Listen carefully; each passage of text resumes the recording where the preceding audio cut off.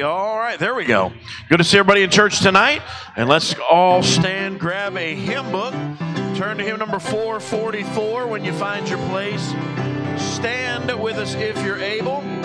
I've got a mansion just over the hilltop. Hymn number 444. Aren't you glad the Bible says we're getting a mansion and not just a row house? Hallelujah. Thank God for row homes. I got one. But I'm looking forward to a mansion one of these days. I've got a mansion, hymn number 444. Here we go, sing it out tonight, all together now. I'm satisfied with just a cottage below, a little silver and a little gold.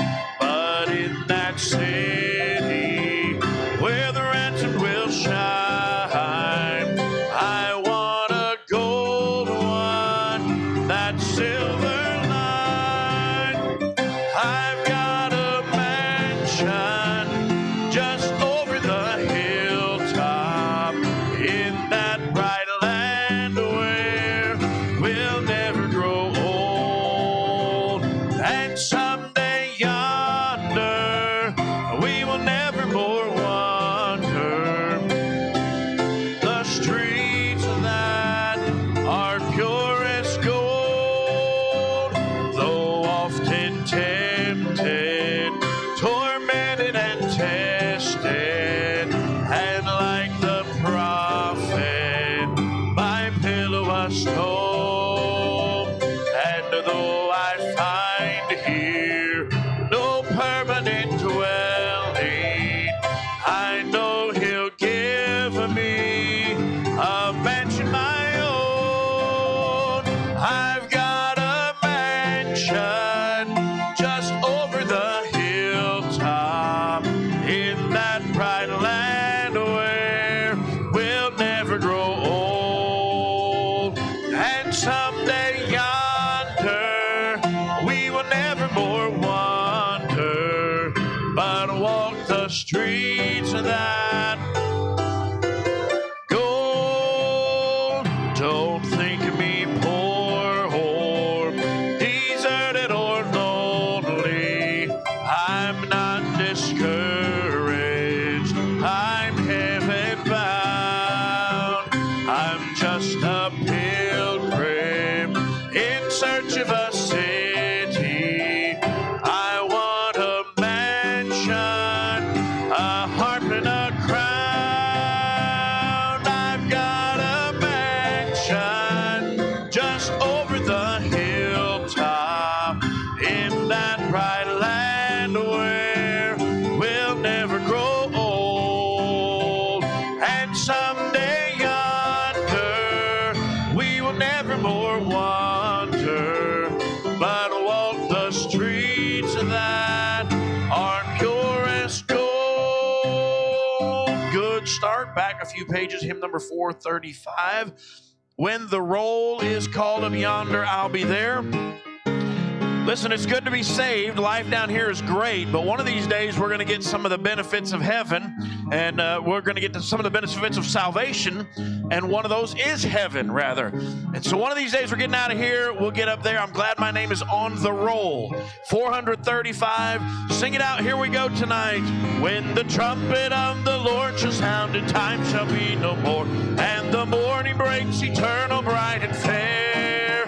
When the saved of earth shall gather over on the other shore, and the roll is called up yonder, I'll be there. Sing it out. When the roll is called up yonder, when the roll is called up yonder, when the roll is called up yonder, when the roll is called up yonder, I'll be there. On that bright and cloudless morning when the dead in Christ shall rise, and the glory of his resurrection share, when his chosen ones shall gather to their home beyond the sky, yonder I'll be there. Oh, when the roll is called up yonder, when the roll is called up yonder, when the roll is called up yonder,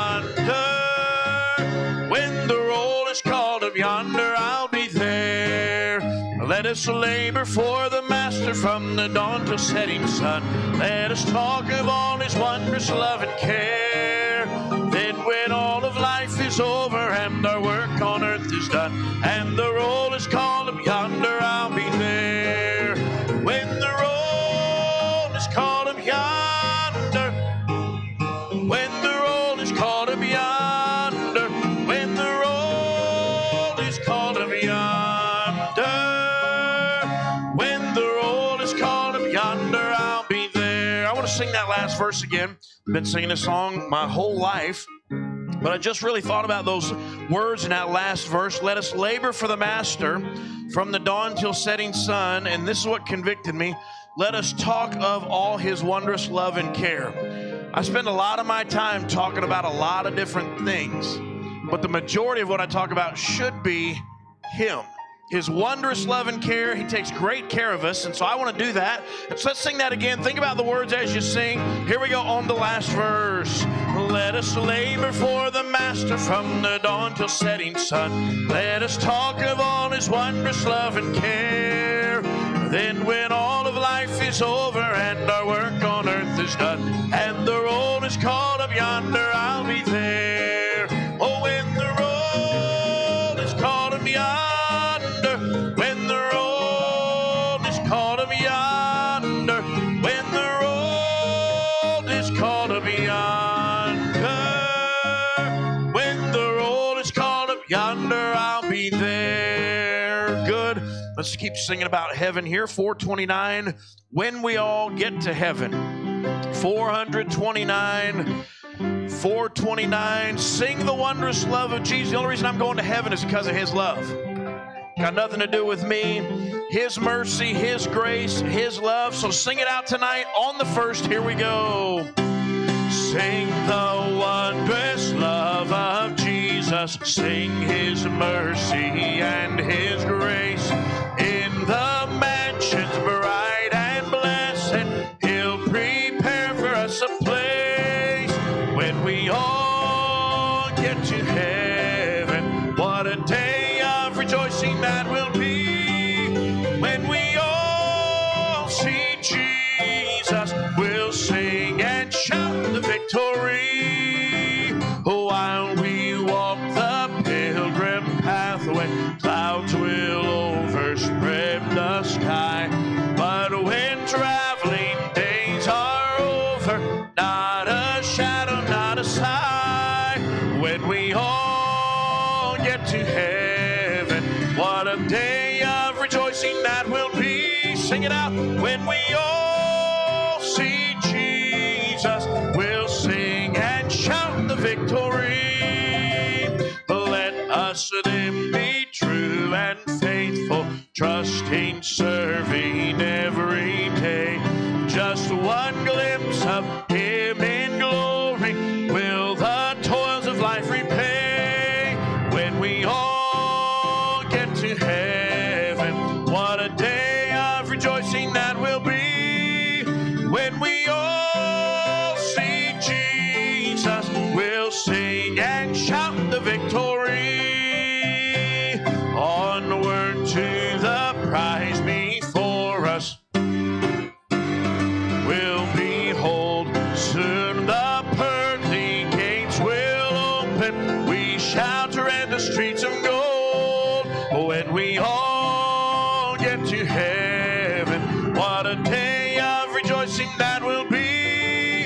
When we all see Jesus, we'll sing and shout the victory. Well, amen. Good to be in church. Going to be even better to be in heaven one day. Can't wait till that day comes. Looking forward to it every single day. I've done all that I want to do on this earth. I can't wait for the Lord to come back and take me home. But while I'm here, I want to make sure that I am faithful to him. The Bible says the Lord is not slack concerning his promise, as some men count slackness, but is long suffering to us. We're not willing that any should perish, but that all should come to repentance. And so the Lord's leaving us here because he wants us to win the world to the Lord Jesus Christ, to tell them about Christ so that they can have that relationship with the Lord. And we all know that relationship has made all the difference in our life. Nothing ever changed my life like Jesus did. Temporarily, sometimes things could occur and it would be like, wow, that was awesome. But then it always ended. And I thank God that Jesus never ends. It's a contentment that is hard to explain, but the Bible says, taste and see that the Lord is good. And boy, when I tasted, thought he was pretty good. Amen. And have never looked back on it. And I thank God I'm not stuck in a religious institution. Practicing good works and practicing doing things to attain heaven or to attain the Lord, because we don't have to do that according to the Bible. It's a done religion. He did it all, and we just have to trust in him. And so what a blessing it is to be able to sing those songs. Good to have everybody here. Good to have some visitors in the house. What'd you sit down for, brother? You tired? Met these guys outside, and they were a blessing, amen. And I don't know if their parents know where they're at, but I guess we know where they're at, and so it's a blessing. And so it's a great thing to have them here, and good to have other visitors alike. Thank you for coming. Let's pray. Let's ask the Lord to touch us tonight.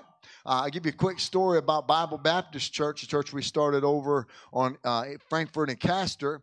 On Sunday morning, a lady came, and it was a grandmother of one of the ladies, Jasmine, and that grandmother got saved that day. She trusted in the Lord, turned to the Lord. It was good. She was crying. She wanted someone to talk to her about salvation or the deliverance that God can only bring, and she gave her life to the Lord, and she came back last night. And so that was a blessing to be able to talk to her. She's got a son named Nelson that is stranded under the L sometimes, having some issues. So let's pray for Nelson. And this lady's name is Charlene, very nice lady. And then we had a man come last week or Sunday that Brother Paul had knocked on his door about 5 or 6 weeks ago, named Rudy. And man, Rudy is the epitome of a Philadelphia guy, and I say that in a great way. He's just all Philly. And he talks like a guy from Philly. He really reminds me of Brother Frank and Miss Kim in that aspect, just the lingo and the way they talk. And so me and him have been talking, and he came to church on Sunday, and he wanted to come about a couple Wednesdays ago, and he showed up, and Brother Eustace was outside, and Rudy was wearing shorts and a T-shirt, and he said, you know what, I got to go home and get my medicine. And then later on, Rudy told me, he goes, I felt intimidated. I want to come into church in shorts. And I said, Rudy, God doesn't care what we wear. Sure, God just wants us to be here. And it's all God works on the inside. And that's what he does. And so I told him, I said, Rudy, don't worry about that. And he came Sunday, and it was great. He loved it. And then he calls me yesterday before church. He goes, Pastor, he calls me Burton, and I have no problem. He goes, Burton, wait till you see me tonight. And I go, what do you mean, Rudy? He goes, man, the Lord gave me some new shoes. He's 56 years old, but I'm just telling you, it's awesome. And I'm like, well, that's great. I love when the Lord gives me new shoes. I like new shoes. We got that in common. And he goes, you're going to be real happy. I said, Rudy, I don't care what you wear, man. He goes, well, right now I'm asking the Lord to give me a suit so I can be like you on Sunday. And I said, well, you don't have to be like me, but if you want to wear a suit, God will give you a suit, do whatever. He showed up, man, with these shiny shoes on, some slacks, and a nice shirt. And man, he was just smiling from ear to ear, and heard the word last night and was enjoying it. Texted me this morning. And just a blessing to meet people, man, that are hungry for something in their life. And listen, most people don't know what they need when they don't have the Lord. It's just something you just never would dream of. You think it's religion, you think it's everything that we thought. It's not what you think it is. And when you get that relationship and you get tied into Him, where you can talk to Him and where you can listen to Him and He can speak to you, then man, He just picks you and puts you on His shoulders and starts walking with you. We've all seen that painting or that thing. It's a little poem that says "Footprints in the Sand," and it says, there's two sets of footprints, and then he asked the Lord, what was the one where there was one set of footprints? And He said, well, that's the one when I was carrying you. Man, it's something. God does carry us, and I thank God for that. And so, what a blessing. Matter of fact, Brother Dale, I want you and the kids to come sing He Will Carry You Through, and then we'll get on with the rest of whatever else we're going to do. Can you do that one? Is that something you play, or does Miss Candy play that? Or who sings that? All you guys? Okay, let's do that. Okay, let's do that. You guys good with that? I do that to them all the time. And listen, we say, well, they might need to practice. No, we might just pray. And they say, we're not here to perform. We're here just to see what the Lord does. And I was just thinking about how he carries us. Man, it's a good song. Listen to the song. Let's pray tonight. Let's ask God to bless. I'll let your legs be rested. Everybody looks like you're about to go down. Amen. We're standing up for a long time, Pastor. No, we'll be all right. And so let's pray. Let's ask God to bless the service tonight, to meet with us. I've been praying most of the day for this service and for the Lord to show up and to speak to us and help us. And I believe that he will. And so let's be faithful to pray to him and talk to him also. Father, we love you so much. Thank you for loving us, Lord. Thank you for bringing us here tonight. Thank you for the rain, Lord. Thank you for the coolness in the air, everything that you know what we need. And sometimes, Lord, we're ready for summer, ready for spring. Lord, you do it all things well. And Father, we pray that you would do the same thing in here tonight. Each person in this room, some of us might be tired from working all week and been a long day maybe, but Lord, I know you can strengthen. And I'm thankful that you carry us. I'm thankful for the young people that are going to sing this song and for what you've done in their life and what you've done in my life through them.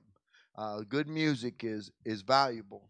And so I'm very thankful that we have that and we are able to listen to that. So, Lord, I pray that you'd bless them. Pray that you give them strength to sing it, the memory to sing it, the words, however else, whatever needs to be done, God, I pray that you do it for them and help them, Lord. Minister to our hearts tonight. Help us to think about the words. Help us to get close to you tonight.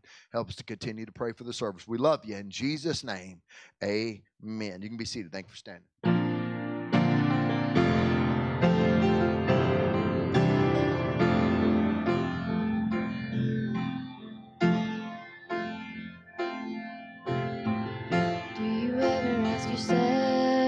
Asking God where he's been.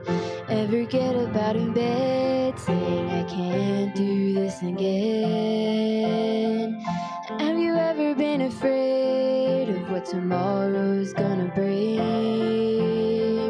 And you're facing it alone, at least that's what you think. I can tell you after going through that valley, even though I couldn't see it at the time, it was in my deepest moments that he held me. And I know you'll find he will carry you when you can't go on. He will be your strength when your strength is gone. He will lift you up. He will be enough to get you through when the road is long and you want to quit, 'cause you think you got nothing left to give.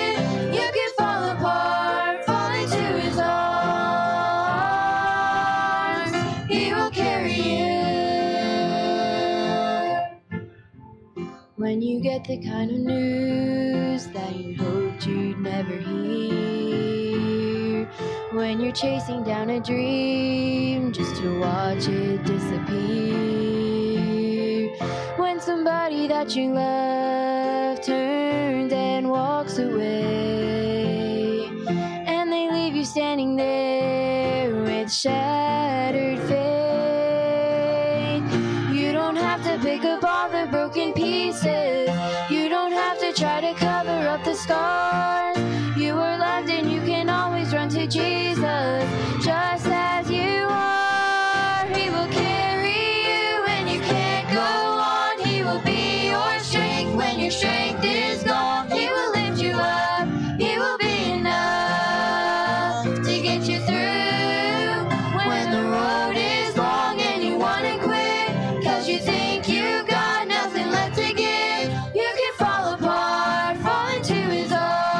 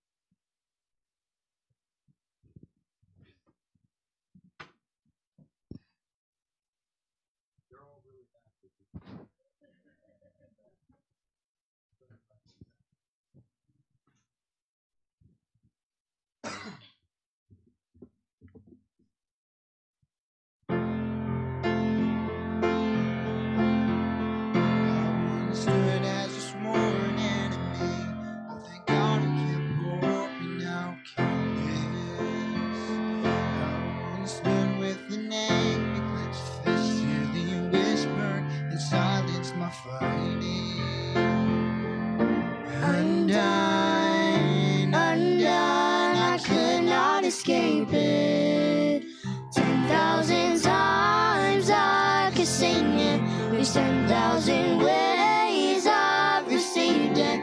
Never runs out, it never grows cold.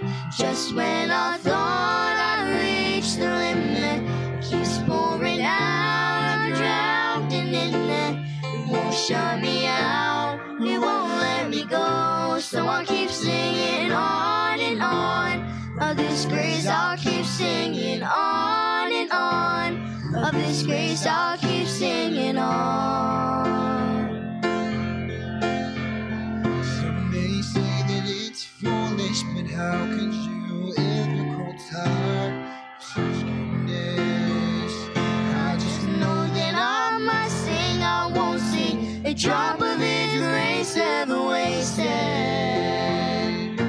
Undone, undone, I cannot escape it. 10,000 times I can sing it. There's 10,000 ways I've received it. It never runs out, it never grows cold. Just when I thought I'd reached the limit, it keeps pouring out. I'm drowning in it. It won't shut me out, it won't let me go. So I'll keep singing on and on of this grace. I'll keep singing on and on of this grace. I'll keep singing on. And I'll never get over it, never get over it. I know where I was, I know where I've been. Oh, I'll never get over it, never get over it. I'm not the same, So I'll sing it again. 10,000 times I could sing it. There's 10,000 ways I've received it. It never runs out, it never grows cold. Just when I thought I reached the limit, it keeps pouring out. I'm drowning in it. It won't shut me out, it won't let me go. So I'll keep singing on and on of this grace. I'll keep singing on and on of this grace. I'll keep singing on.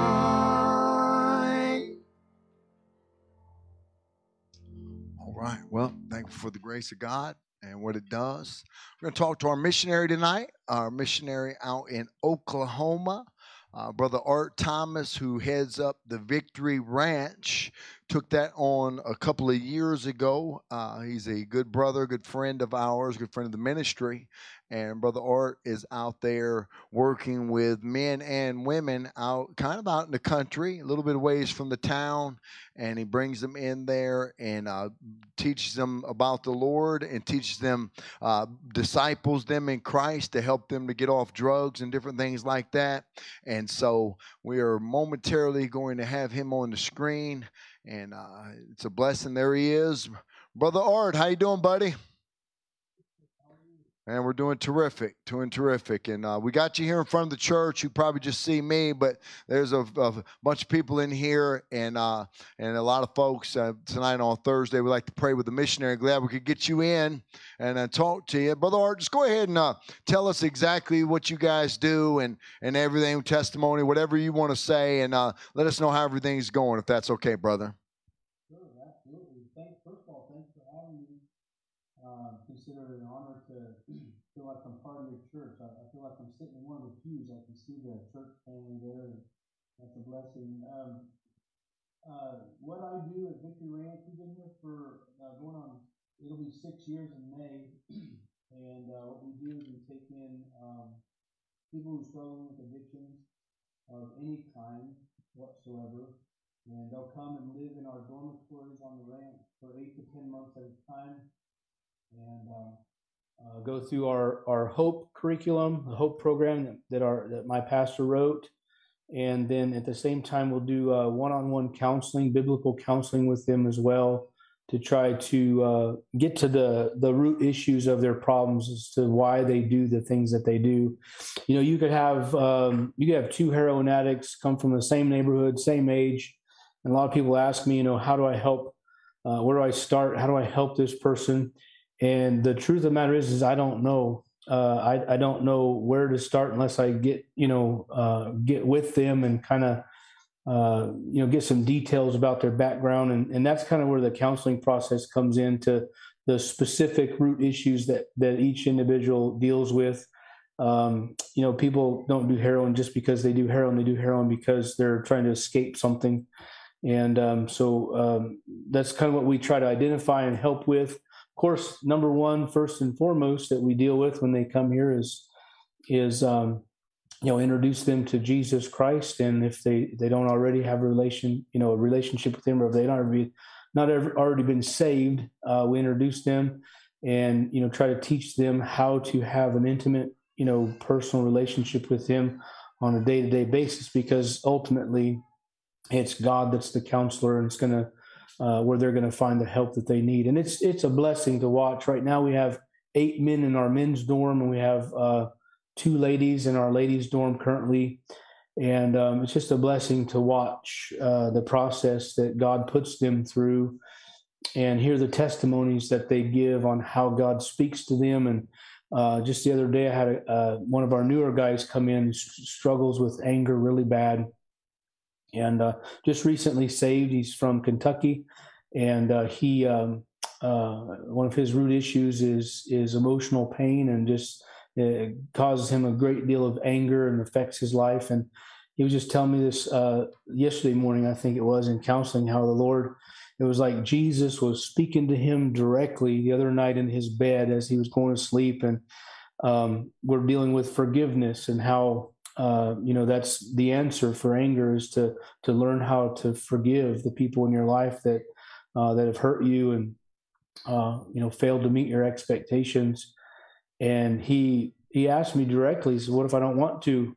And I said, "Well, you don't have to, but it's your choice." And I began to kind of show him what's happening, what would happen if he didn't. God's not going to make you forgive people, but you're going to be tormented the rest of your life if you choose not to. And so he took that back to the dorm, went through the work day, and that night he felt like the Lord just spoke to him about forgiveness and all that Christ had forgiven him for, and what right did he have not to be at least willing to forgive the people in his life that's hurt him. So, and then this week I met with him, and just seemed like a completely different person. He's got some more peace on his face, his countenance. And so it's a blessing to see what the Lord does. So we have the ranch ministry here that we take folks in. Of course, we have our Hope Addictions program that meets Friday nights for our community. The ranch attends, but also the community is welcome to come to that as well.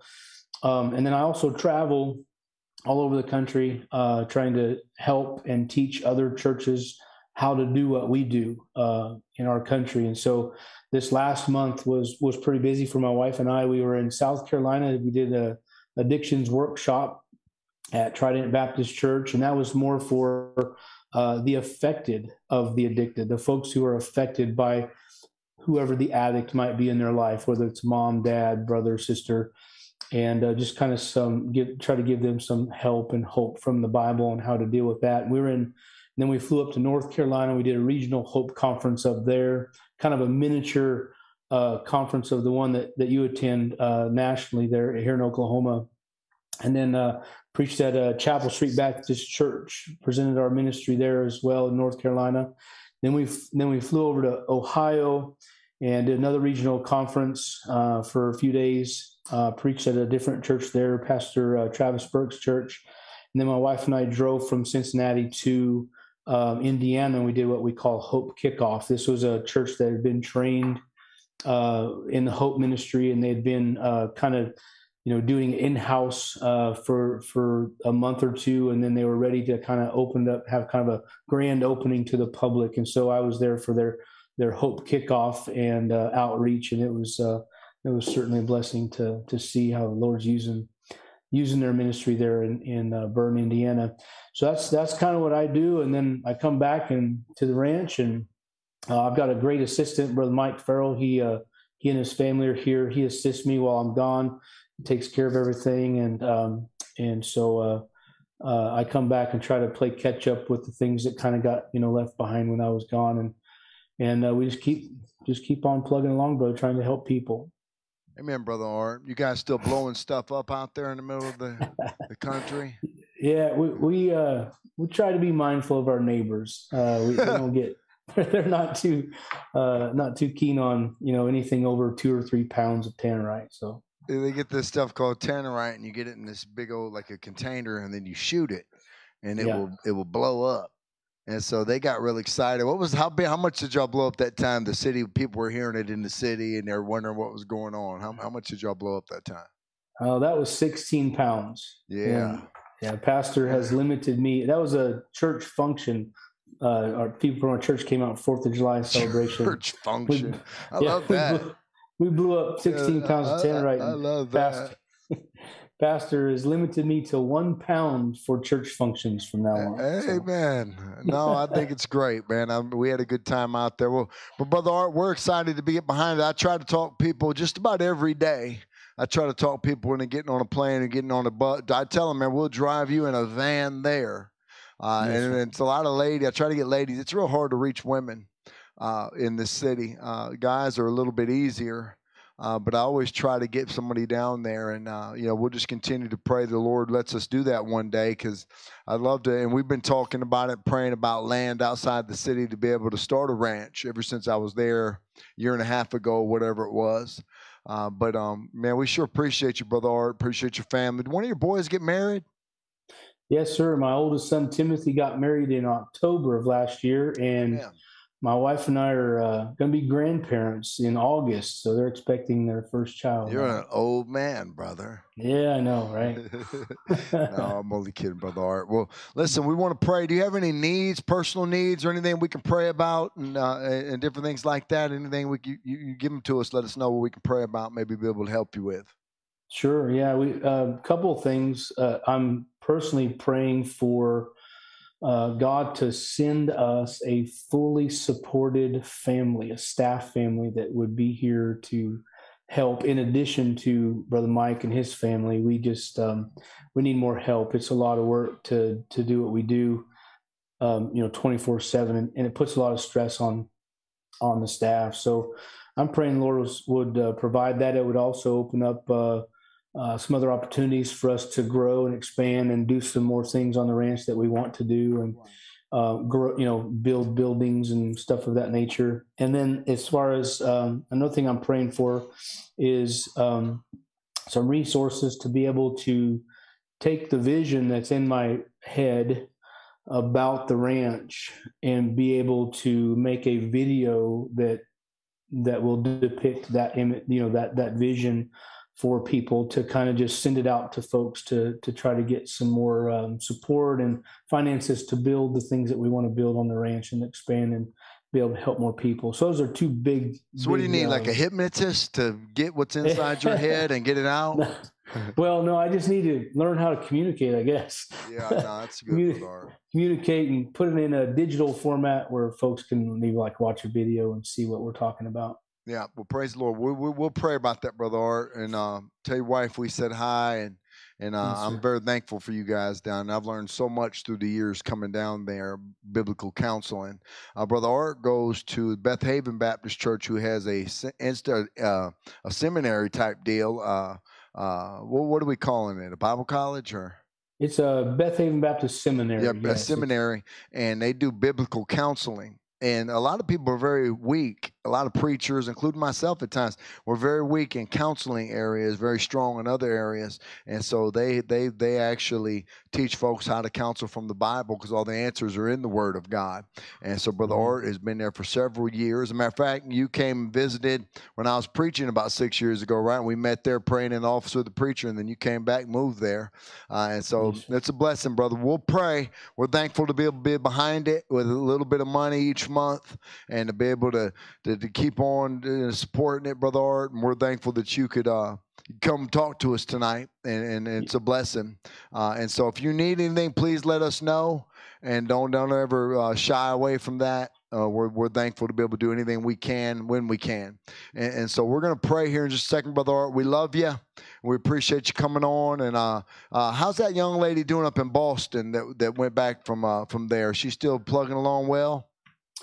No, sir. She had a kind of a setback. Did she? Last I heard, she's not doing well. So I haven't seen her on Facebook, but she was doing well for a long time.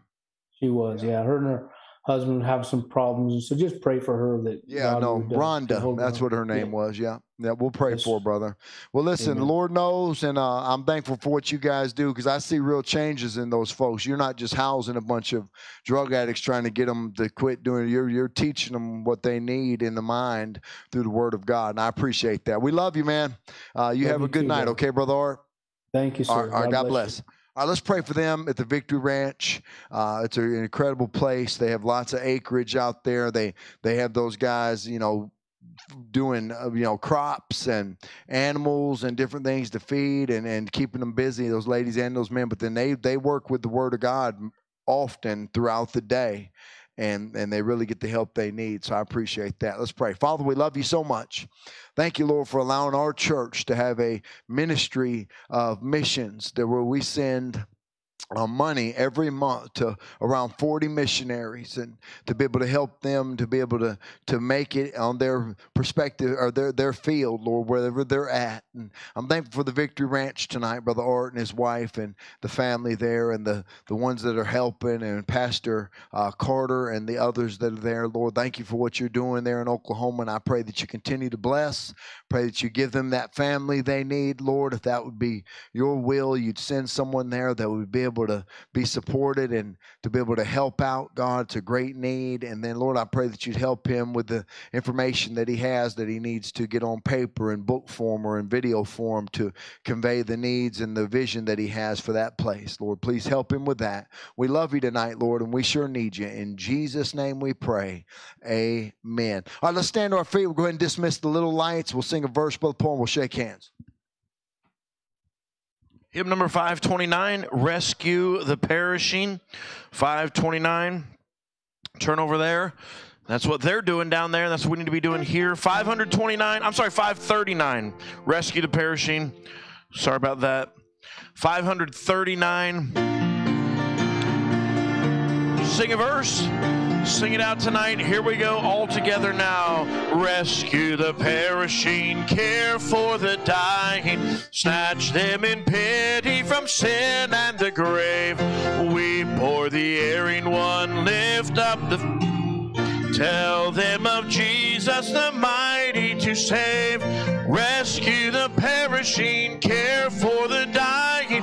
Jesus is merciful. Jesus will save. Turn around while she plays the verse. Shake a few hands.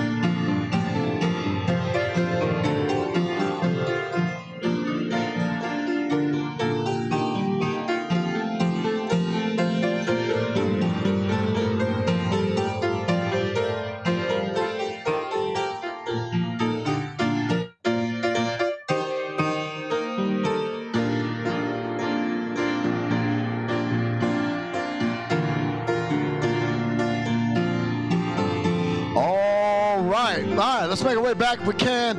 Let's sing those last two verses. Ushers, get ready. 539. Here we go. Down in the human heart, crushed by the tempter, feelings like bury that grace can restore. Touched by the loving heart, wakened by kindness, chords that are broken will vibrate once more. Rescue the perishing, care for the dying. Jesus is merciful. Jesus will save. Rescue the perishing, duty demands it. Strength for thy labor the Lord will provide. Back to the narrow way, patiently win them. Tell the poor wanderer the Savior has died. Rescue the perishing, care for the dying. Jesus is merciful. Jesus will save. All right. Well, remain standing. Let's go ahead and pray for the offering tonight. Ask God to bless it. Be faithful to the Lord. Make sure you're faithful to your missions. I think our missions has been doing tremendous, and it's been doing that ever since we had our missions conference. Praise the Lord. I was talking to Brother Weedo on the way down here. I preached his missions conference last year, and they committed 84,000, and he said that 112,000 came in. That they went above it, 40,000 or $30,000. And I thought, man, that's incredible. That little country church out there in the middle of nowhere, and God is getting it done. Amen. And I praise the Lord for that. So it's just wanted to let you know. And he said to tell you guys he loved you and is praying for the church. And so let's pray for the offering. Father, we love you so much. Thank you for your love for us. Thank you for a good night. Thank you for allowing us to assemble together, to encourage one another, and to hear the word of God preached, be able to give. Lord, bless the giving in Jesus' name. Amen. You can be seated. Thank you for standing.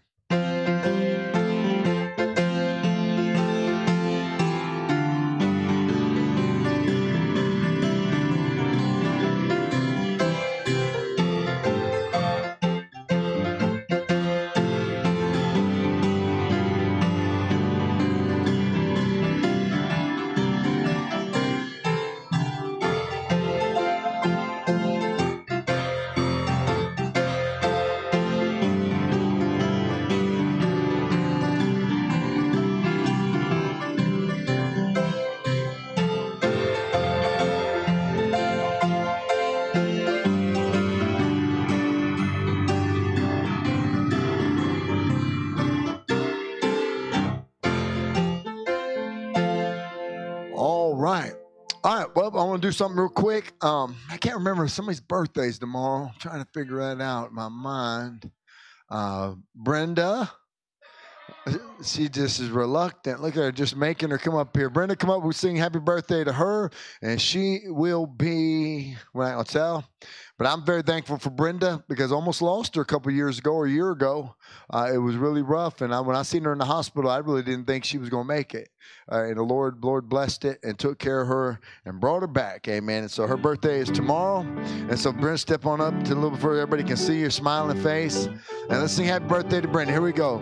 Happy birthday to you. Woo! Happy birthday to you. Woo! Happy birthday, dear Brenda. Happy birthday to you. Happy birthday. Ready? I think we got, no, we got nothing. We got no candy. Miss Kara is like wicked. Well, sorry. I got some wipes. Got some wipes. I feel the things back here. All right, I want to do this. Our volleyball team finished. Oh, what a blessing! You can go to the corner store and you can get some sour spray. That's what Amelia wants. She said, Daddy, I want to go sour. When we live right there, she's like, can I go to the corner store and get some sour spray? I'm like, what? We go down there and they'd have a spray. You sprayed your mouth and it was sour. And I thought, well, praise God. I want to do this. I'm proud of our girls. They played volleyball this year and they fought it out through the last year and this year and stayed strong. And they've had a couple of tournaments recently. They had one just this past week during our revival during the day, and they all got in late. And so, but they came in second place in the tournament. And so that was a blessing. So let me get these girls to come. Madison, Brooklyn, Destiny, Josiah, Kaylin, and Amelia. Amelia is upstairs. Let me get these girls to come. Madison, Brooklyn, Destiny, Josiah. They're like, who's going to get up first? Brooklyn, Madison, you got up first. Madison was the most excited. No, you don't want to be the most excited, right? You're like, now I'm going to get up second so nobody thinks oh, look at Millie coming up in here. Millie's the first fourth grader in the history of Liberty Baptist Church to play varsity volleyball. Praise God. So the second place team, and they did well. Here, you got to put it on your neck. Everybody's got to wear them the rest of the service. And no, I got to do this.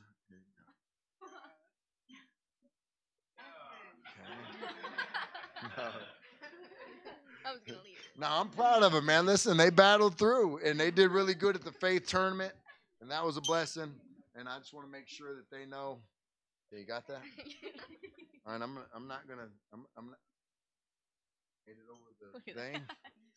Wait, you got no. What do you mean? Just hand it to me. I'm gonna get over your Afro puff. Here we go. And your Afro puff. All right, let's take a picture with them. Somebody take a picture. You got the camera, Brother Paul? Take a picture. You five, sit up here. Miss Kara wants to make sure we get a picture. Just kind of look towards Brother Paul, and then I'm going to get in it too. And you got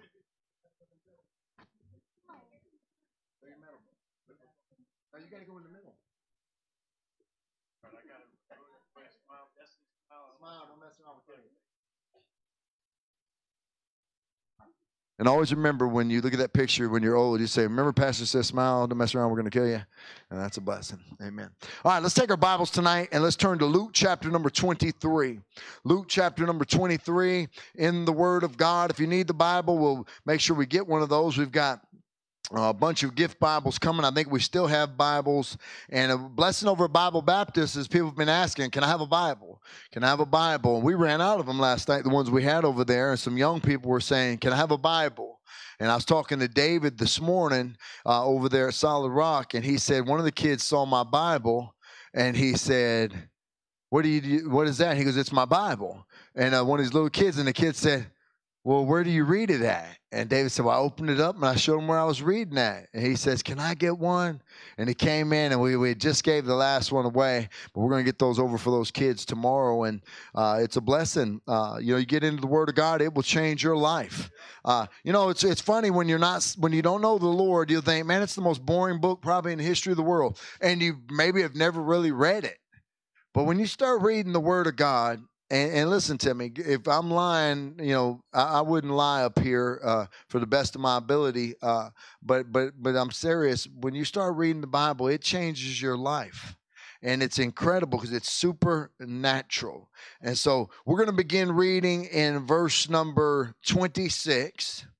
And we're going to read down several verses. So just stay with me. And then we'll pray. And we'll get right into the message right after. Who's singing, Brother Paul?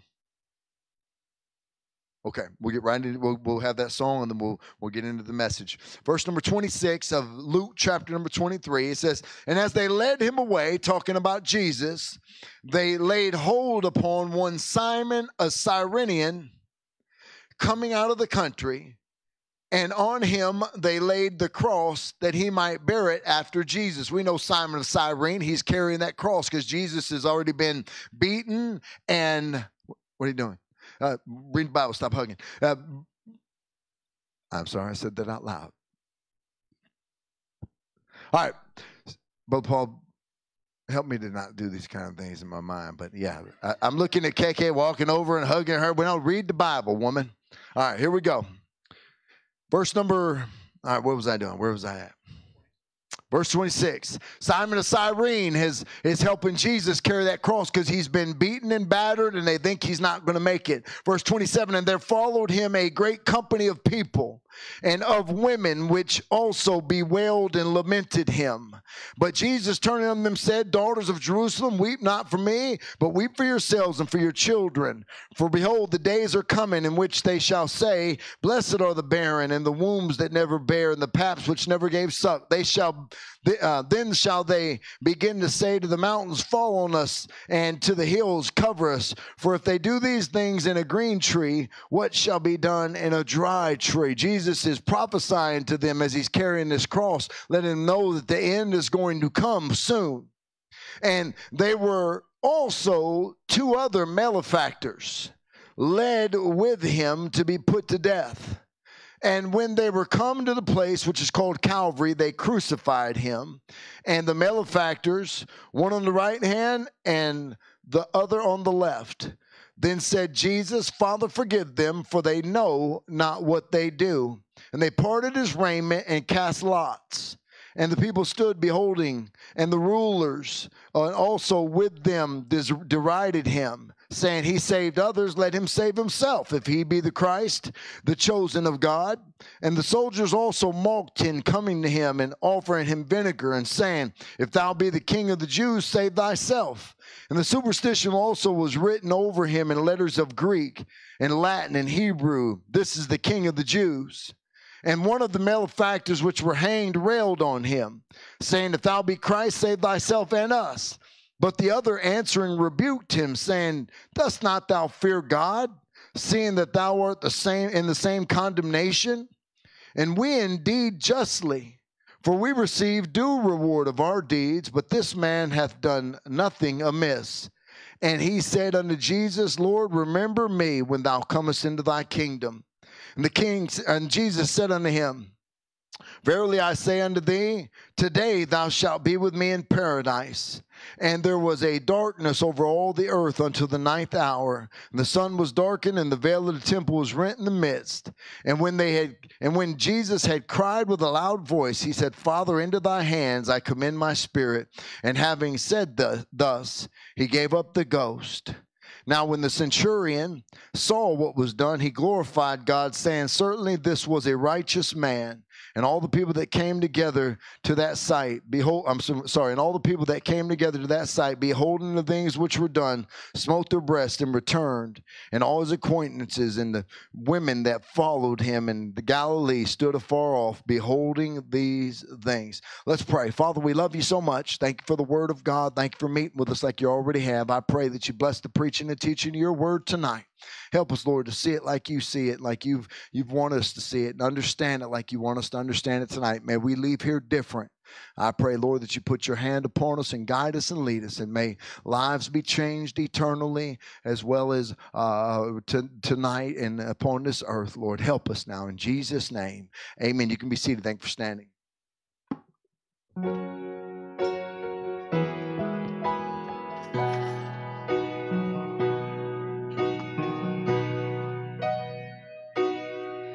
He was born in a stable, in a borrowed manger.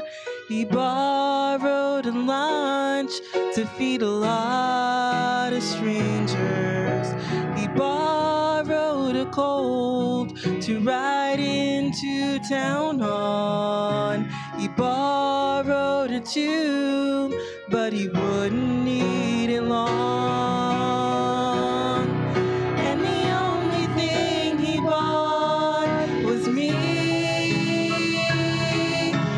Shed his blood on Calvary, now redeemed by his blood for eternity.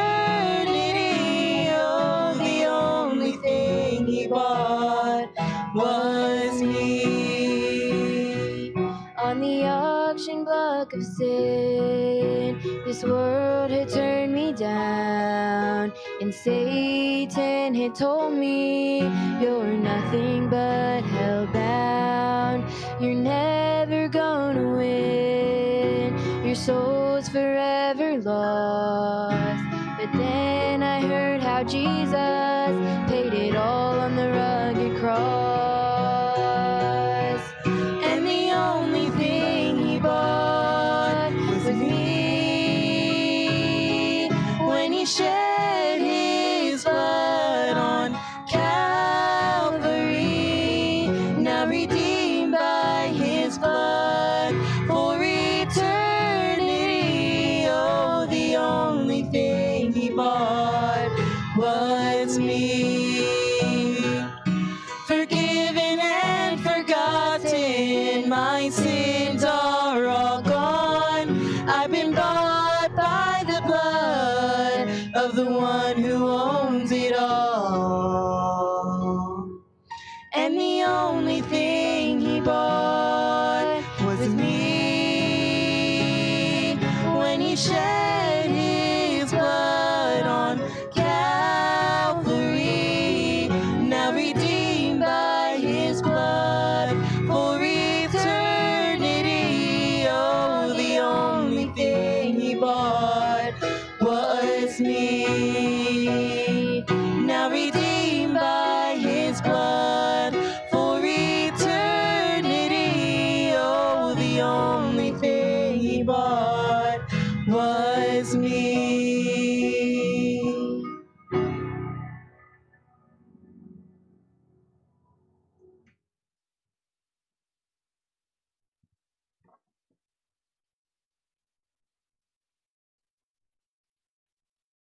Glad the Lord.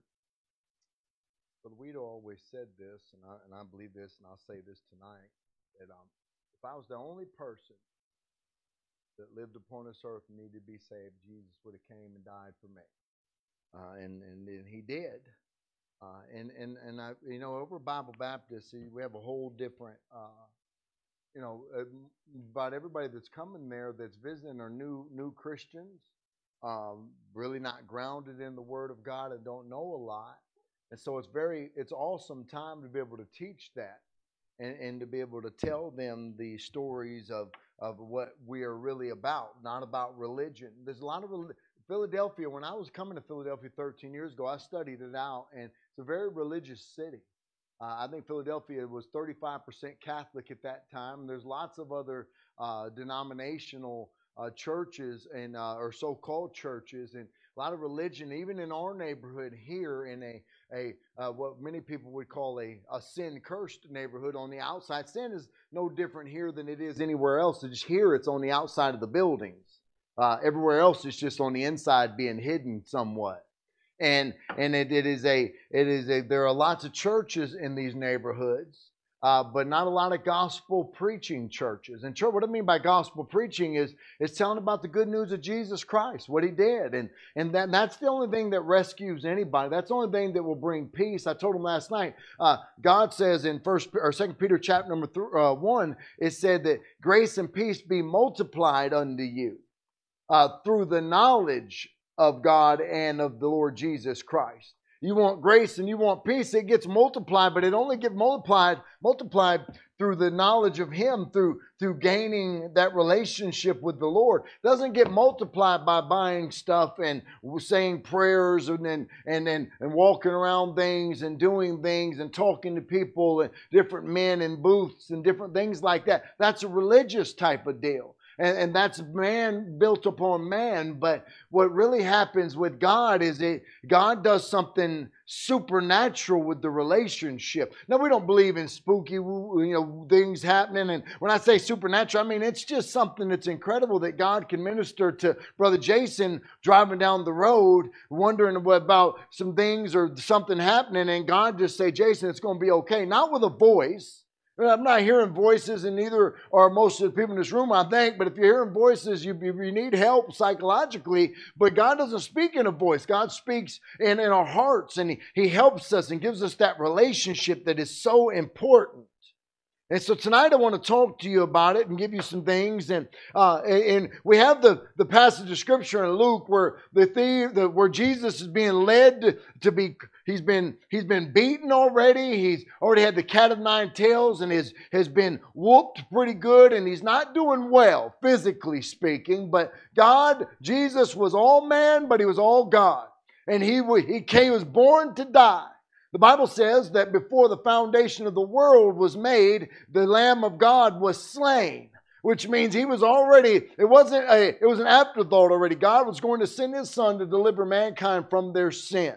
And He did that. And so Jesus is walking and they've got two thieves with Him that are going to be crucified. It was nothing for the Roman government to crucify people in these times. Matter of fact, there were great piles of dead bodies, they say, at these times outside of Rome, where people who had been put on a cross and crucified, and nails here, nails to their feet, and they would die of suffocation because they couldn't hold themselves up anymore. They would just take those bodies and throw them into big piles. And so it's nothing for people to be crucified. And so they put Jesus in the middle of it. But Jesus had already been prophesied 700 years before that in the book of Isaiah how Jesus would die. Isaiah 53 would talk about the crucifixion of Jesus. You ought to read it sometime. And you'll see Jesus right there on the cross. And so he's going out, but he's got these two men that are with him. And they are thieves. And they did something wrong. And now they're going to be punished by death. And I don't know if what they did deserve death, but that's what they were going to get. And as they're walking by, people are railing on them. Some of the chief priests and the religious crowd it talked about there, and then other people, the cities, and they're saying stuff, look, if you're a king, save yourself. If you're the king of the Jews, do something. And they have superscriptions written up, the king of the Jews, in different languages. And Jesus is walking out, and he's with these two malefactors, these two men, and they put them on the cross, one on one side of Jesus, one on the other side of Jesus. And the one starts to rail on Jesus and talk bad to him and kind of mock him and say, why don't you save us and save yourself and da-da-da. And the other one says, hey, listen, what are you doing? We deserve what we're getting. But he never did anything. And that's a very interesting statement by this man to say that Jesus hadn't done anything. I wonder how he knew Jesus had not done anything. Maybe he had heard about him and understood. And that really is a great picture of him trusting in a sinless Savior at that point. He never did anything. And then he says, Lord, remember me when thou comest into thy kingdom. And Jesus looks at him and says, today thou shalt be with me in paradise. You're going to be with me. And we know the rest of the story. They come and it's getting dark and things are happening and earthquakes and different things are happening, and they break both of their legs so that they die. And then when they come to Jesus, it's right about this time, Jesus had already said, Father, forgive them, for they know not what they do. Listen, that's a wonderful thing, Brother Mikey. God said, forgive them. He wasn't just talking about all these people. He's talking about the people for the rest of time. Father, forgive them, for they know not what they do. And, I can sit here and tell you this tonight that before I gave my life to the Lord, I made a lot of stupid decisions, and I make a lot of stupid decisions today. But God forgave me of those decisions. Because before I met Christ, I really did not know what I was doing to Christ. I knew that I was making choices that were bad. I mean, sin is sin, and we know that. I knew what I was doing was wrong, but I really didn't care at that point. He says, Father, forgive them, for they know not what they do. And then the Bible says that Jesus commends his spirit into the Father's hands, and he gives up the ghost. And it's now finished. He's now done what he was supposed to do, and he's laid down his life. Nobody took his life. Times in the book of Luke, he cared about one person. In the book of Luke, I believe it is, where he talks about if one sheep go astray and the other 99 don't, I'm going to go look for the one sheep. God cares about individuals. And on the cross, he cared about that man, that thief.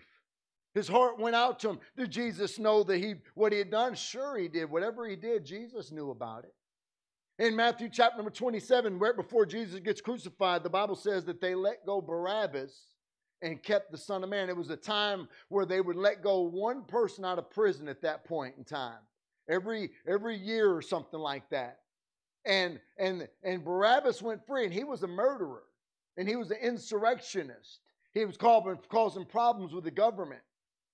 And he let him go, and they crucified Jesus. That's a great picture of what God did for you and me, because he cared for us. He cared for Barabbas. And he let him go. And so we see here Jesus is mocked by various groups. One of those groups were the people passing by. And they looked at him, and boy, this was something that was common in those days. Me and you I wouldn't want to go see somebody get crucified. Man, I couldn't bear to see something like that. But this was well known back in these days. And they're looking by and they're wagging their heads. Man, they deserve that. These guys are messed up. It was the form, everybody had bought into that kind of thing. the passerbyers. And then there were the Jewish rulers in verse 25. And the people stood beholding him, and the rulers also with them derided him, saying, he saved others, let him save himself if he be Christ, the chosen of God. Hey, Jesus was prophesied early in the Old Testament that the Messiah was coming. And that the Savior of the world would come. Jesus would be it. And the Jewish people, they didn't believe it was him.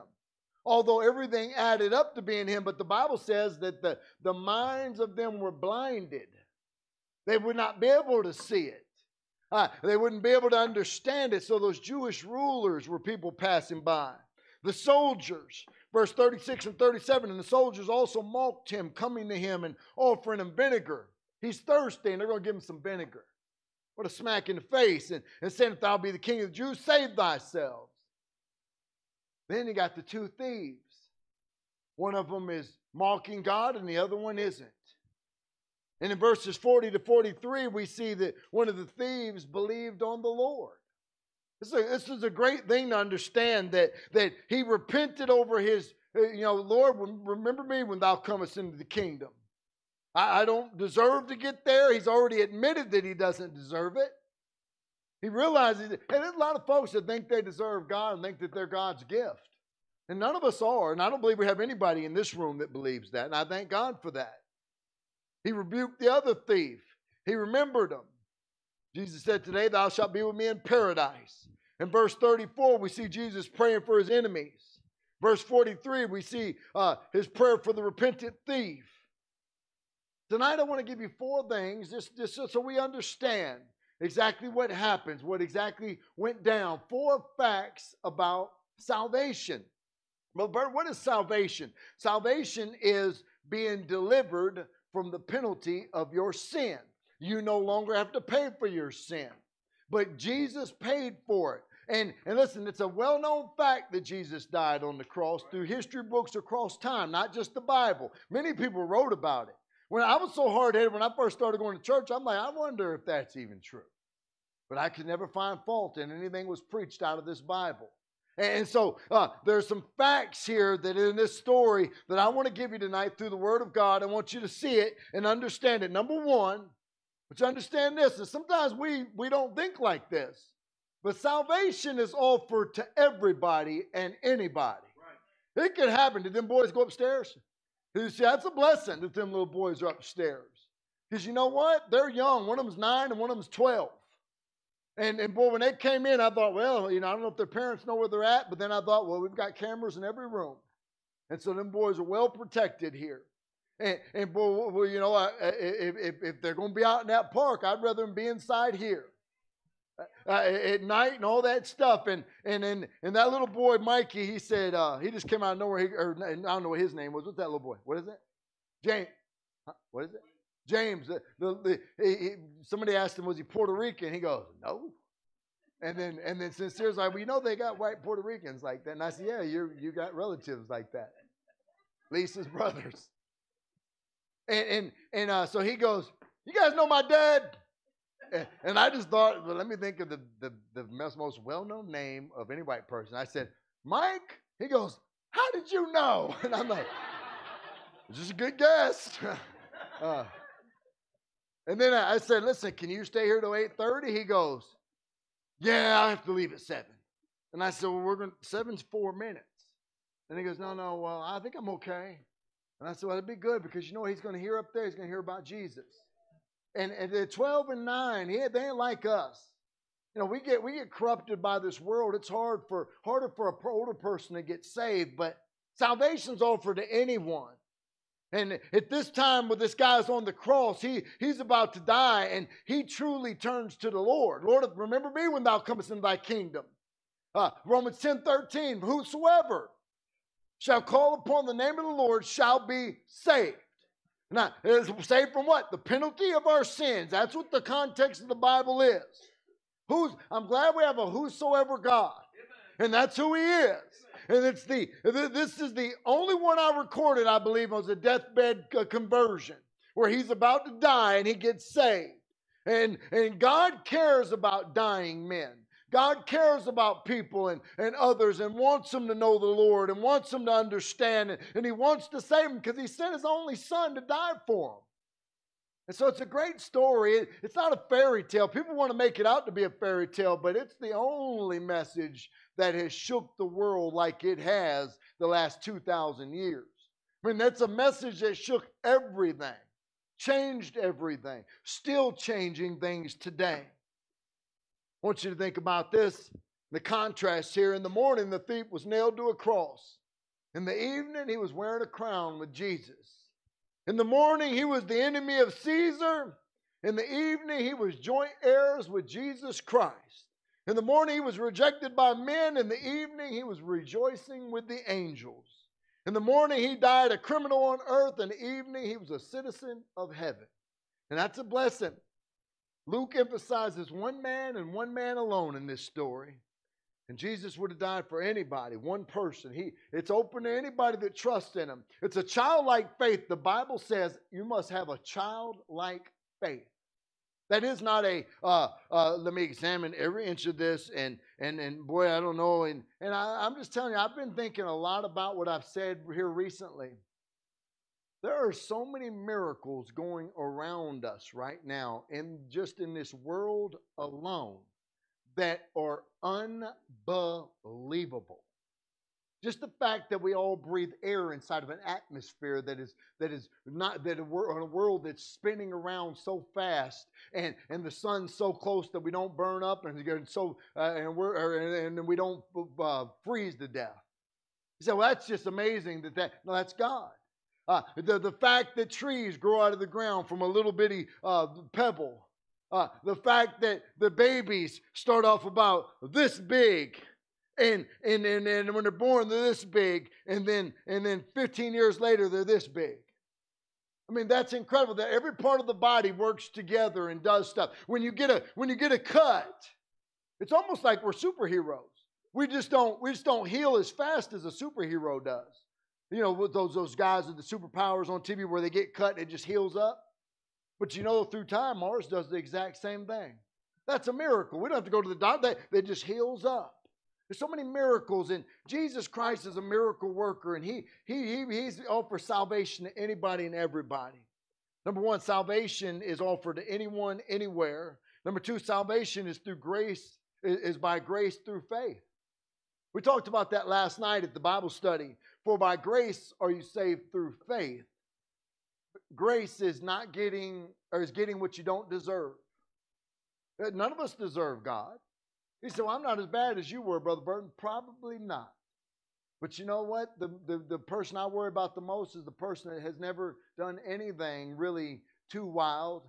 They've always kind of followed the laws and a pretty good person has a pretty good upbringing and had pretty good morals. And there are some of those folks still there. But then they think, I don't have a need for a Savior. Sure you do. You're still a sinner. You've committed at least one sin. We have to have God. And God loves us. And salvation is by grace through faith. We believe that God is God, that He died, He buried, He rose again on the third day. We believe that by faith, and we believe it through the history books. Most religions believed He was on that cross. Most religions just don't give Him the benefit of being God on that cross. The Muslims believe He was on the cross. Did you know that? They think before He died, they switched somebody else in there and took Him out, took God off. Jesus the prophet. Jesus the prophet never really died. They switched him. I mean, that's exactly the truth of the matter. And so God has been God for eternity, and He's always offered it by grace. That's why we have to be careful when we're talking to people and say, you need to quit this and quit that. No, He's giving it to them when they don't deserve it.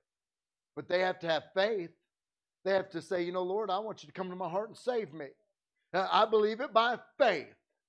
You understand? I never knew that what was going to happen when I got saved, that I'd be serving the Lord the rest of my life. I'm glad I am serving the Lord the rest of my life. I have a lot of peace for that.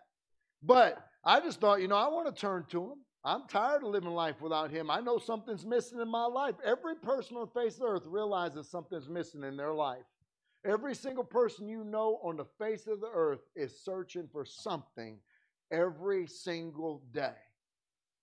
and they'll never get contentment but by anything except the Lord. And the relationship, not going to church, not giving, not doing that, but a relationship. It's through faith. And so we believe in it. Bible says, for by grace are you saved, by grace are you saved through faith. And that not of yourselves. It is the gift of God, not of works, lest any man should boast.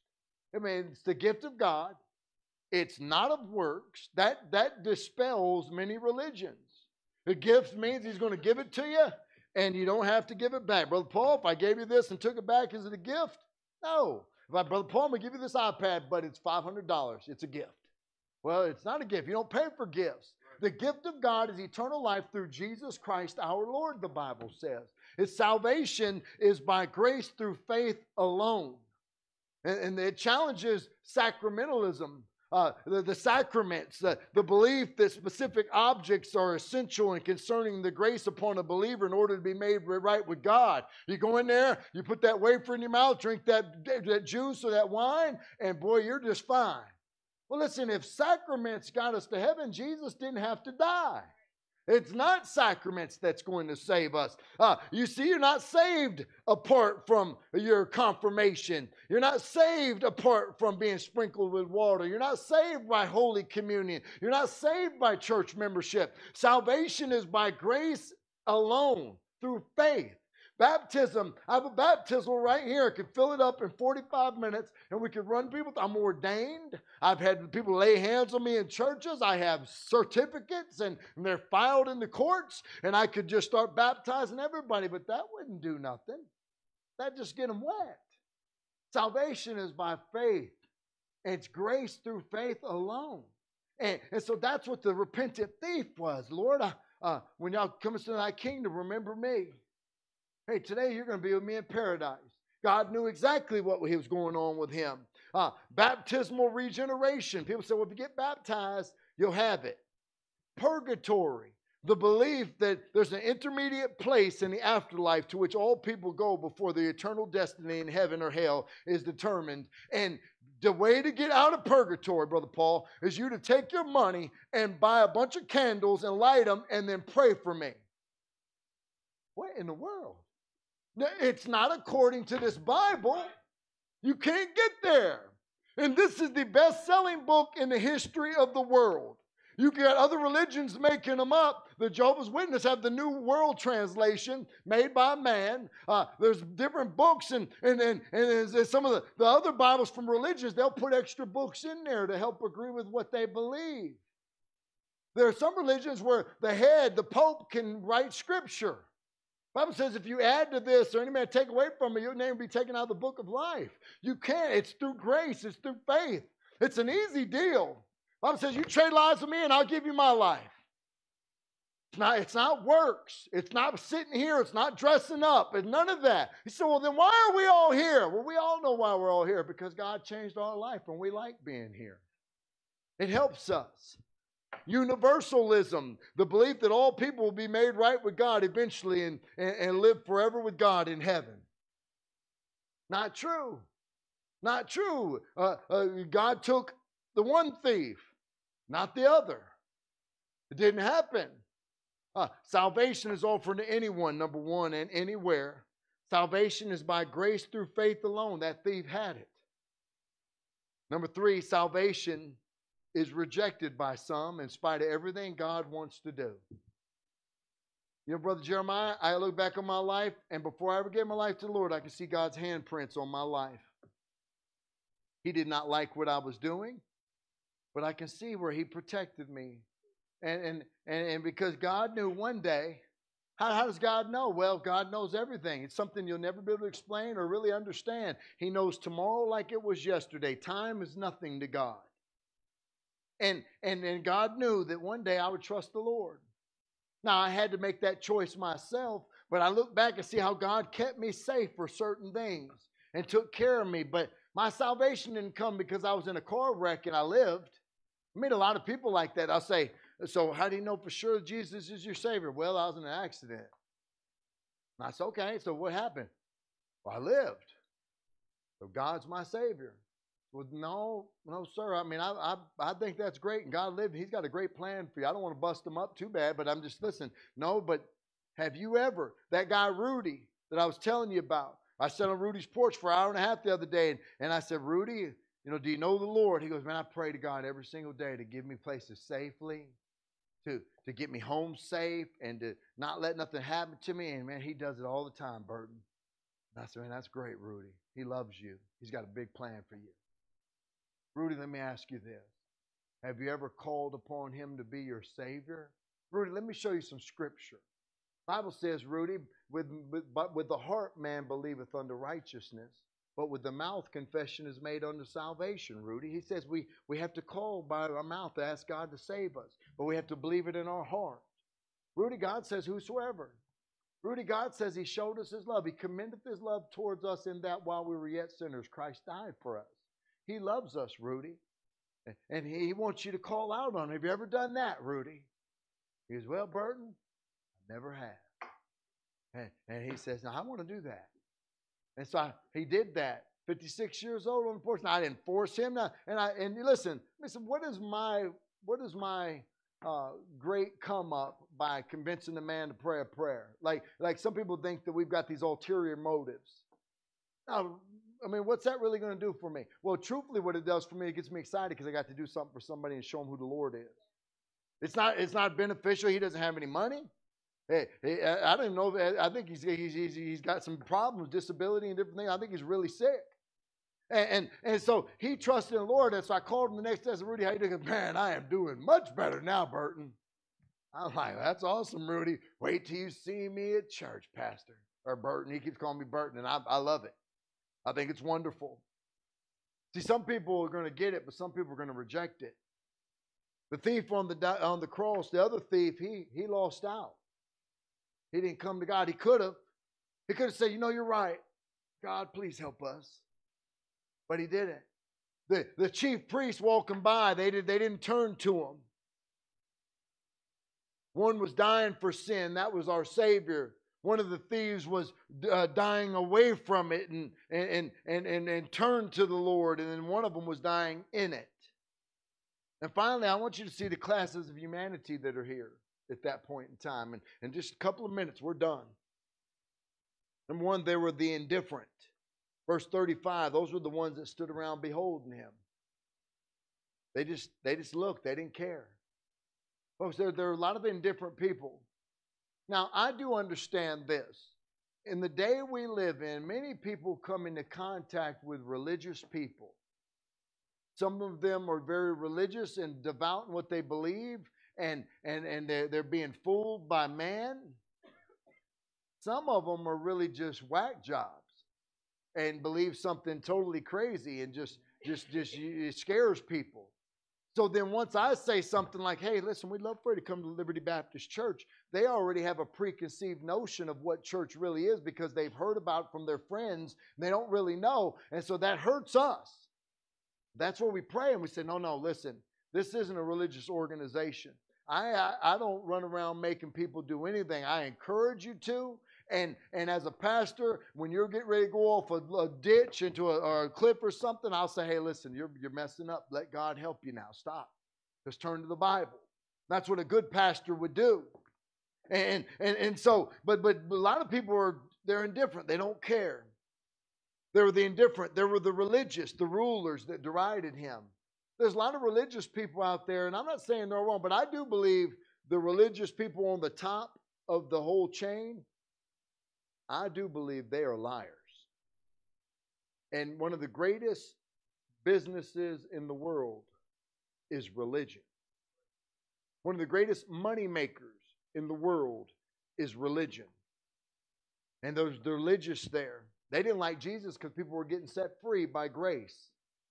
They said, well, it can't be that easy. They've got to do this. They've got to do that. They've got to do this, this, and that. No, God just sets us free when we turn to him. There were the materialistic. Verse 34 says those soldiers took his garments, they parted them, they tore them in half, and they gambled for him with lots. I want his shirt. I want this. I want that. They didn't tear them. They just parted them with each other. I want this. And they were the materialistic. A lot of people in this world today, they're just looking for stuff. I like stuff too. Don't get me wrong. I've got a problem with that too, but I try to keep it under grip. Uh, Dale in here right now. His birthday is Monday, and I'm going to go get him a pair of shoes, which he doesn't need, but he likes them. And I'm thinking, man, I probably need a pair too. But I don't. So I won't. But you know what?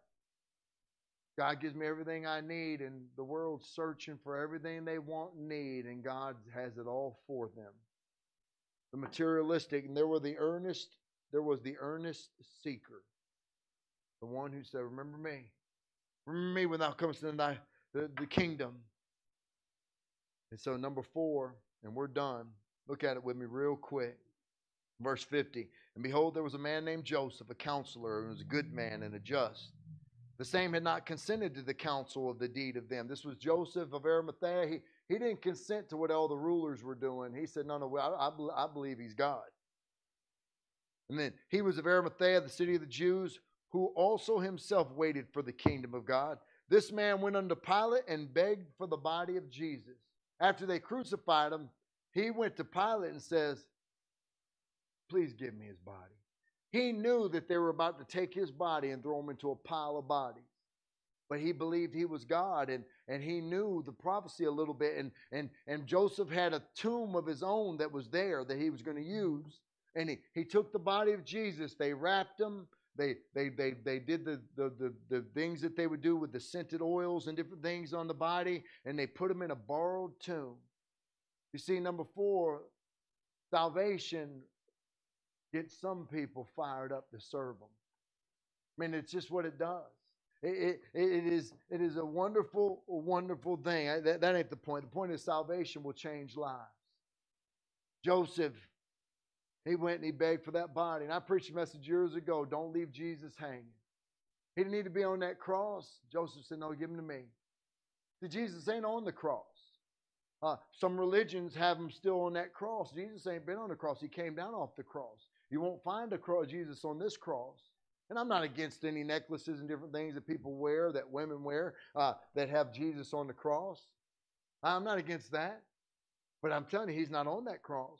Because Joseph went to him. Hey, salvation changes somebody's lives where they go to Pilate was the ruler. And he said, Pilate, you've got to give him to us, please.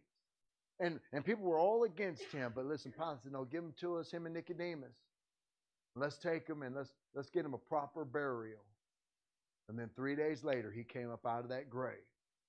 Hey, salvation is something that's incredible. It's offered to anyone, anywhere. I mean, anybody can have it. And he said, well, it can't be that easy. Why would you think it has to be hard? I've read the whole book. Can't find anywhere in there where it says it's hard. I gave my life to the Lord, and now he takes good care of me. Salvation is by grace through faith alone. Salvation will be rejected by some in spite of everything God wants to do. He loves you, gave his life for you. The world waits for what we have. If you're in here tonight, listen, salvation doesn't come from church membership. Salvation doesn't come because your mom and dad brought you to church. Salvation doesn't come because you sit in a church house and have a very good outlook on life. Salvation only comes one way, Lord, remember me. Remember me when thou comest in thy kingdom. By the mouth confession is made unto salvation. We have to turn to him. We have to humble ourselves. What do you mean humble yourself? Realize that you need him. And he's the only way. By faith, trusting in him. And if you'll do that tonight, God will save your soul. He will come in and take abode. The Bible says he abodes within us. Holy Spirit is not a spirit that makes people talk in funny languages and flop around on the ground and gets people out of wheelchairs. It's not in here. The Holy Spirit is something that lives inside of us and guides us into all truth and points us to Jesus and allows us to be able to hear the voice of God in our hearts. And that is offered to anybody and everybody. And so, Miss Katie, if you'll come to the piano, I want to tell you tonight that he loves you, gave his life for you. Young people, everybody listen to me very carefully. And even you adults, please don't go to hell because you're afraid to accept the Lord in front of somebody. I was 31 years old. And I just said, I'm not going to let that. I want the Lord. I want him to come into my heart and to save me. That lady Charlene, I would imagine Charlene's probably 60 years old. She looks very young. I said, Miss Charlene, you look really too young to have all these grandchildren. And she has great-grandchildren. And she said she felt she was almost ashamed. She said, Pastor, I had them really young. I didn't know. I didn't have nobody helping me. I said, that's all right. You look good, sister. I mean, and she came with tears and said, I want to get saved. I want the Lord. Hey, it's something that happens. And look, she shows up on Wednesday with a big old smile. And she has a nice home. She has all the things she needs. She's not destitute. She's not starving or any side angles trying to get anything from the church. She just was lonely without Christ. And that's what it is. And so tonight, if you're like that, please let God speak to your heart. Let's bow our heads and close our eyes for just a moment. Everybody just be seated for just a second. With heads bowed and eyes closed, if you're in here tonight and God spoke to you, and maybe you've accepted the Lord as your Savior. I believe we got many like that. And you've accepted God as your Savior, and there was a time in your life when you turned to Him and you remember it.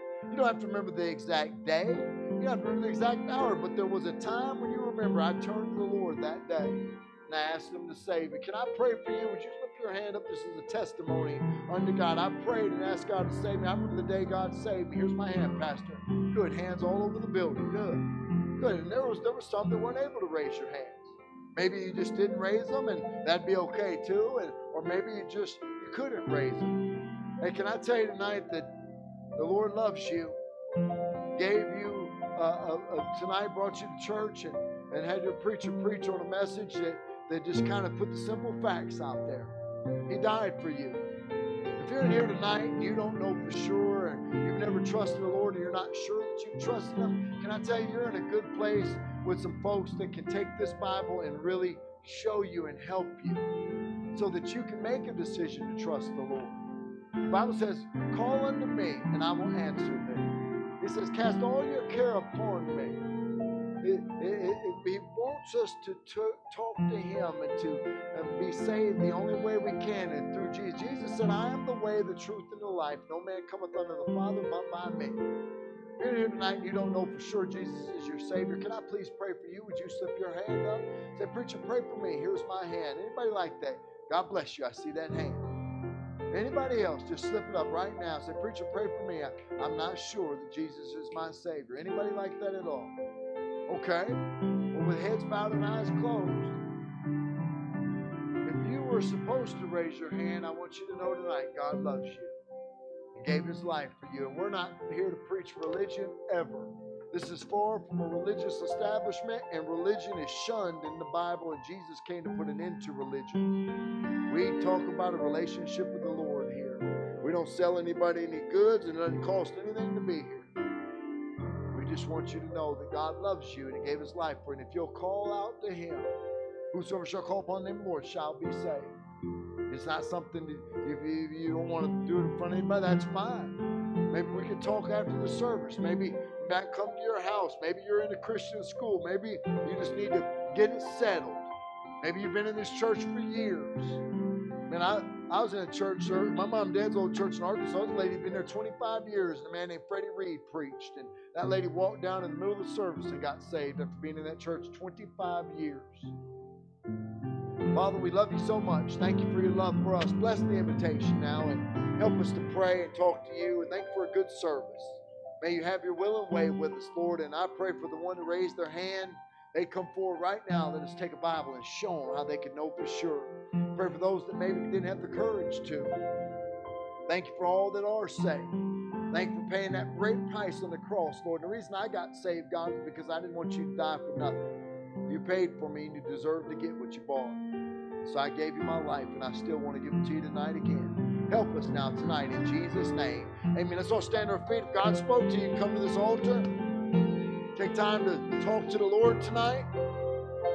If you need to pray with somebody, if you'd like to pray with somebody, I'd love to pray with anybody. I feel like I can get a hold of God tonight and talk to Him.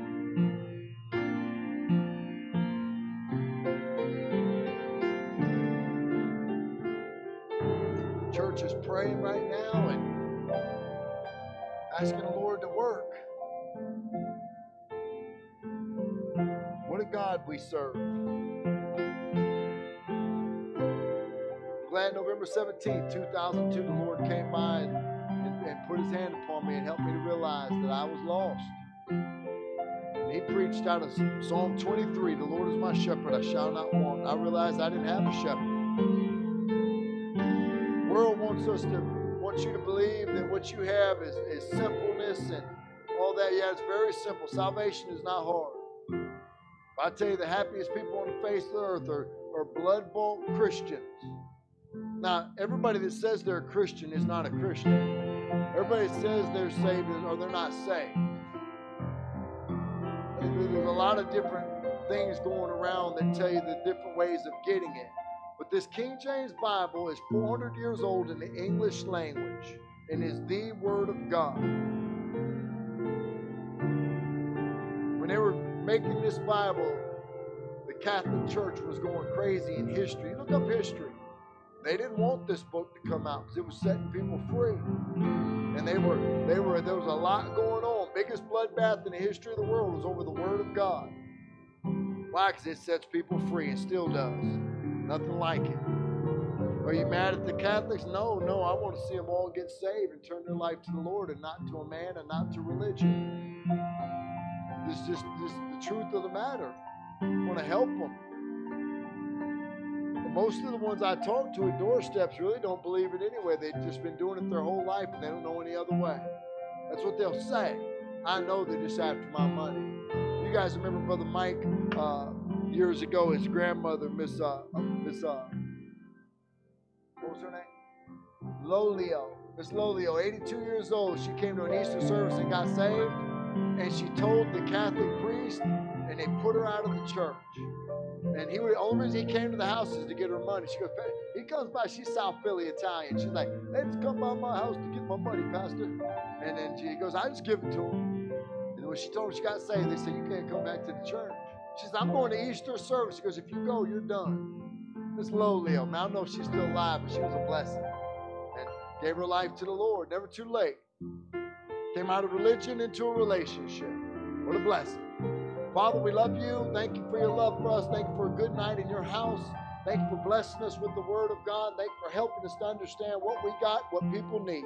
Help us to be lighthouses this week. Help somebody to lead somebody to Christ.